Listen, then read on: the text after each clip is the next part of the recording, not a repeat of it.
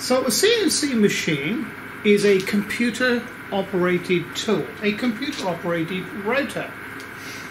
So that means the computer will tell this machine in 3 axes where to move on this table and where to cut.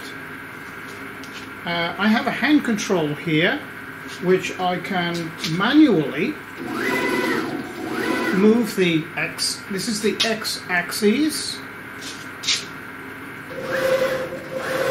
Y axis, and Z axis. Now, for the machine and computer to be on the same page, the computer needs to know exactly where this machining head exactly is at any one time on this table. So to allow that to happen, the machine needs to come to a location on the bed area that it can tell the computer, well, this is the beginning of the bed, this is where I live, this is the home position. So we are going to tell the machine via the computer to go to your home position. And we can do that in a program called Mach3. Now this is the Mach3 program. This has been around for probably about 15 years, maybe a little more, when XP came out. But it is the best program for this hobby or even professional on the market. And it's very well priced as well. So what I'm going to do is I'm going to go into another screen, okay, and ask Mach3 to tell the machine to go and find its home. So this is the diagnostic screen actually. I use the reference buttons here to reference my machine. Because in the main running screen you can press ref all, but I like to do mine separately so I can see what's going on.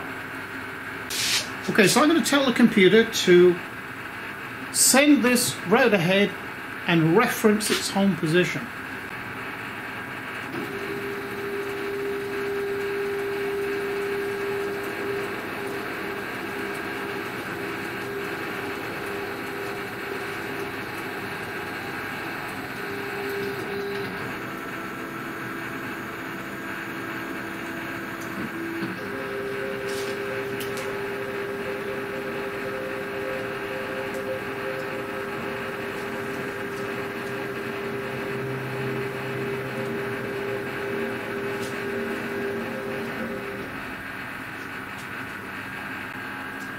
And you can see here, these are known as DROs.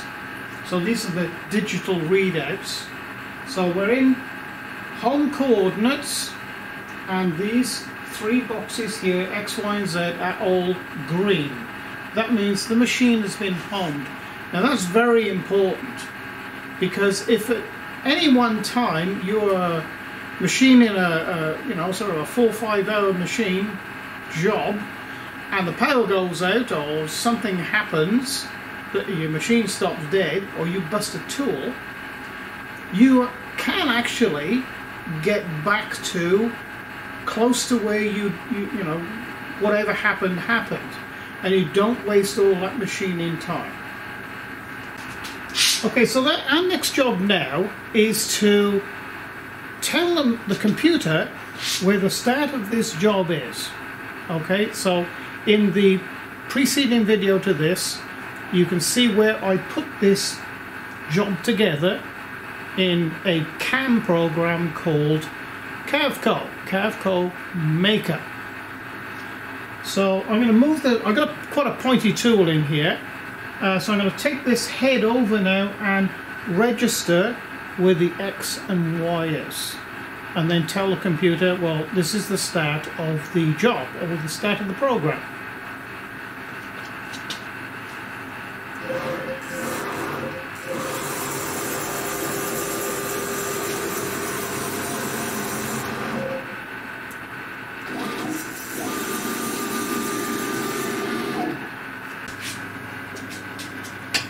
Okay, so all I've got to do is take this close to that cross, and then we'll register it in Mach3.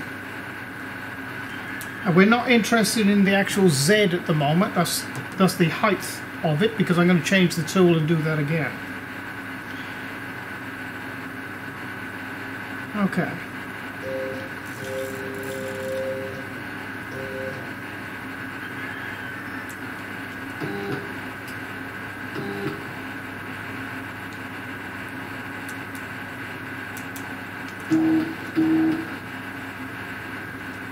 Okay, I'm happy that that is pretty well in the center there. Within a millimeter, it's fine.